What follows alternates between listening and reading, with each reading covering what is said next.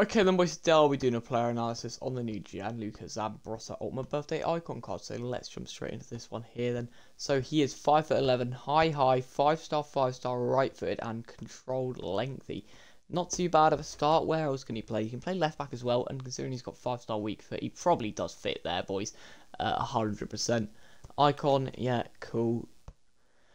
92 pace, not bad at all, lads. That's very, very nice start. Shooting is sufficient. Passing is great. It's not great, but it's good. Dribbling, great. Defending, great. Physicality, great. I mean, he has got really, really good stats. Please have good play styles. Don't ruin the card. Anticipate plus, slide tackle, bruiser, block, jockey, press proven, and relentless plus. And they didn't disappoint there. So really good play styles. No passing play styles though. Chemistry style wise, I would be going for defending and passing, boys. Just to up that a little bit more. Now let's have a look at the squads we've got. So obviously we've got the bronze, silver, rare squads. Got 82 for the loan, 83 team of the week, 85 team of the week, 86 team of the week, 87 team of the week, 88 team of the week, 89.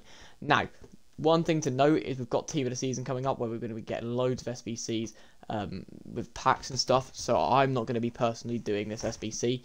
I do think that it is fairly priced and a really good card though. So if you want to go ahead and complete it, then I'm not going to say no for this because it is a good card. But just be wary that you're going to be missing out maybe on the packs that we get for team of the season because you completed this card. But it's a nice card nonetheless.